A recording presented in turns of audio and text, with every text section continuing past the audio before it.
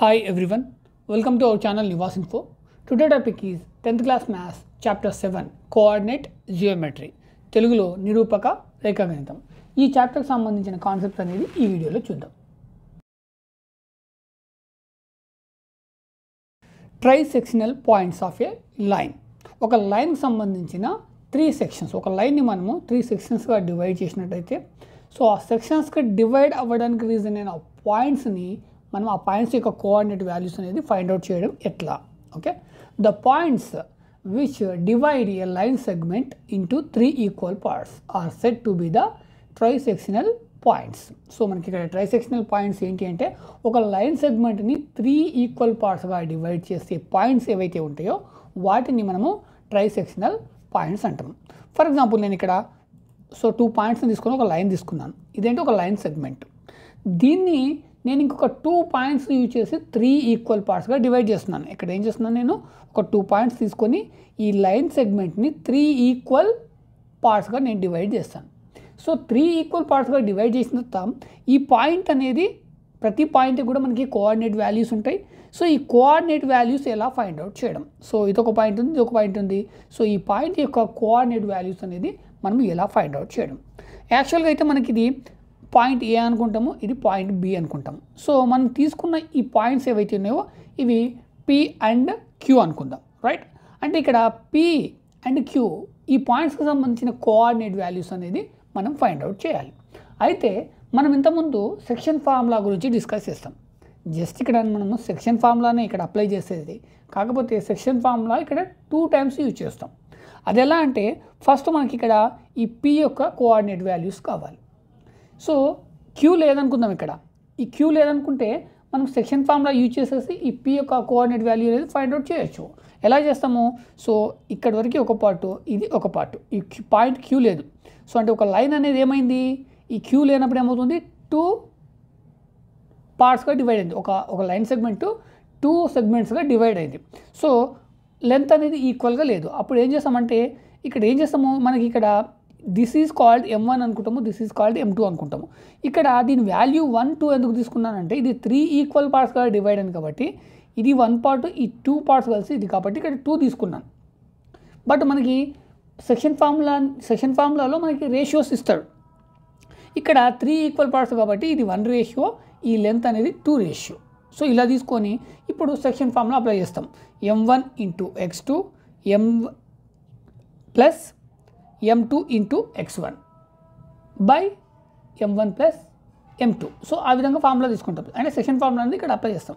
Same ఆ విధంగా మనం P యొక్క కోఆర్డినేట్ వాల్యూస్ అనేది ఫైండ్ అవుట్ చేస్తాం.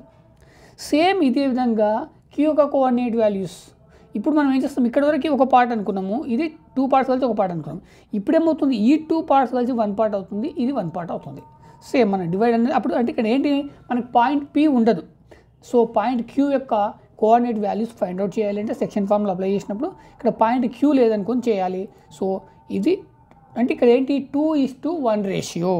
సో ఫస్ట్ కేసులో మనకి 1:2 రేషియో. సో ఇక్కడ మనకి ఫస్ట్ కేసులో ఏంటి 1:2 రేషియో, దేనికి ఈ P యొక్క కోఆర్డినేట్ వాల్యూస్ ఫైండ్ అవుట్ చేయడానికి.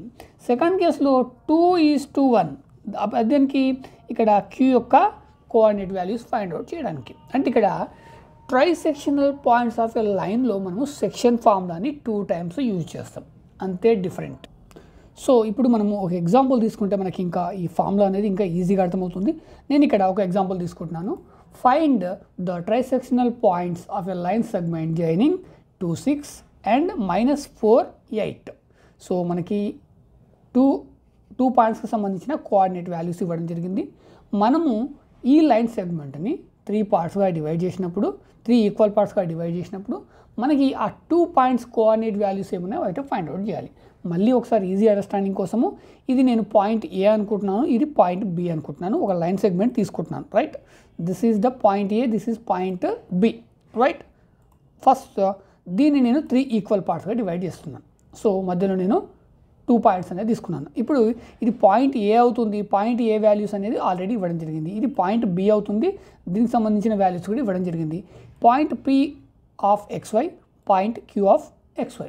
సో ఈ Pకి సంబంధించి అండ్ Qకి సంబంధించి ఈ కోఆర్డినేట్ వాల్యూస్ అనేది నేను ఫైండ్ అవుట్ చేయాలి. సో ఇక్కడ సెక్షన్ ఫార్ములాని 2 టైమ్స్ యూజ్ చేయాలి. ఫస్ట్ కేసులో మనకి ఇక్కడ 1:2 రేషియో. సో ఈ లైన్ మనం ఏం చేస్తున్నాము 1:2 రేషియో, రైట్. అప్పుడు m1 = 1 అవుతుంది, ఇక్కడ m2 = 2 అవుతుంది. సెకండ్ కేసులో 2:1, రైట్. అప్పుడు ఇది m1 = 2 అవుతుంది, m2 = 1 అవుతుంది. సో ఇక్కడ డిఫరెంట్ ఇది అనమాట. First one 1:2, second one 2:1, right. Same ఇంకా section formula x, y = m1 × x2 + m2 × x1 by m1 + x2. Next m1 × y2 + m2 × y1 by m1 + m2. Sorry, this is m2. So ఇప్పుడు మనం ఈజీగా problem అనేది solve చేయొచ్చు. So ఇదంతా ఒకసారి clear చేసుకుంటే మనకి ఇక్కడ let P and Q be the points of trisection of AB. So మనకి దీని A అండ్ దీని B అనుకున్నప్పుడు మనకి ఇక్కడ ABని ఏమవుతుంది 3 ఈక్వల్ పార్ట్స్గా డివైడ్ చేస్తున్నాము విత్ 2 పాయింట్స్ యూజ్ చేసి. అవి ఏంటి అంటే P and Q, right. So అప్పుడు ఏమవుతుంది AP = PQ = QB అవుతుంది, right. Therefore P divides AB in the ratio 1:2 internally. మనం ఇంతకుముందు పిక్చర్ వైజ్గా చూస్తున్నాం. సో ఫస్ట్ కేసులో 1:2. సో AB అనే లైన్ సెగ్మెంట్ని P అనేది ఏం చేసింది 1:2 రేషియోలో డివైడ్ చేసింది, right.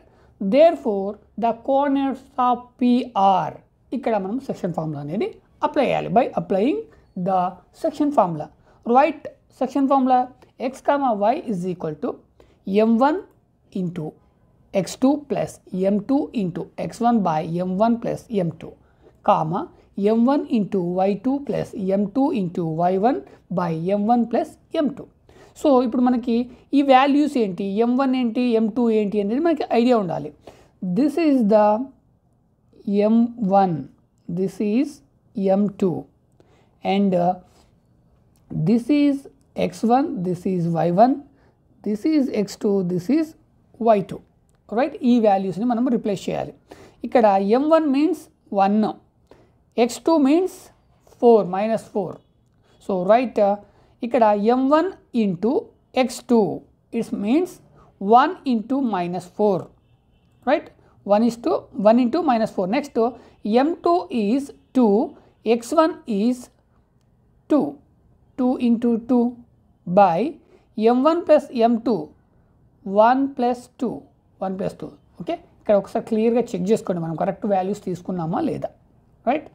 Next same m1 × y2, m1 is y1, y2 is 8, so 1 × 8. Next m2 × y1, m2 means 2, y1 means 6, 2 × 6 by m1 + m2 means 1 + 2, 1 + 2, right. Next 1 × -4, -4, 2 × 2, 4, -4 + 4, 1 + 3, 3. Next comma 1 × 8, 8, 2 × 6, 12, 1 + 2, 3, right. 1 × 8, 8, 2 × 6, 12, 1 + 3, 3. Next -4 + 4, 0, 0/3, right. 8 + 12, 20, 20/3. So 0/3 means 0.3 means 0. So x value is 0 and y value is 20/3.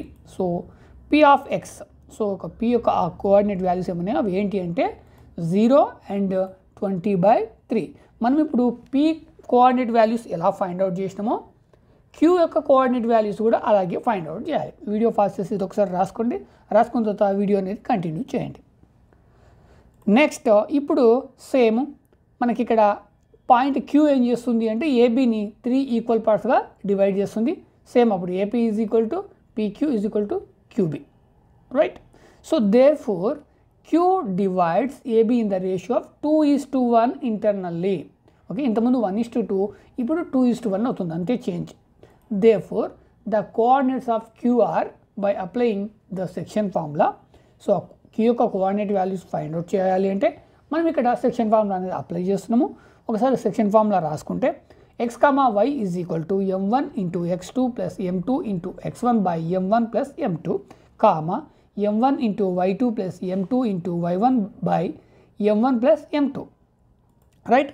ఇప్పుడు ఈ values ఏంటి అనేది మనకి clarity రావాలి. ఇక్కడ m1 m2 ఏంటి అంటే m1 is 2, m1 is 1 and x1 y1 x2 y2, right.